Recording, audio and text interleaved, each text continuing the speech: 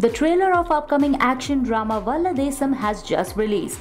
Valladesam stars Anu Hasan in the lead role.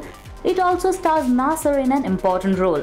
Usually we see heroes fighting in movies, but in this movie we are going to see Anu Hasan beat up the bad guys. The movie is mostly shot in London, so this gives the film an international touch. From the trailer we can say that the movie is about a mother, daughter and a bad man who supplies weapon to the terrorist. The plot seems to be quite interesting, does it? But let's wait and watch. Will the movie be as good as trailer?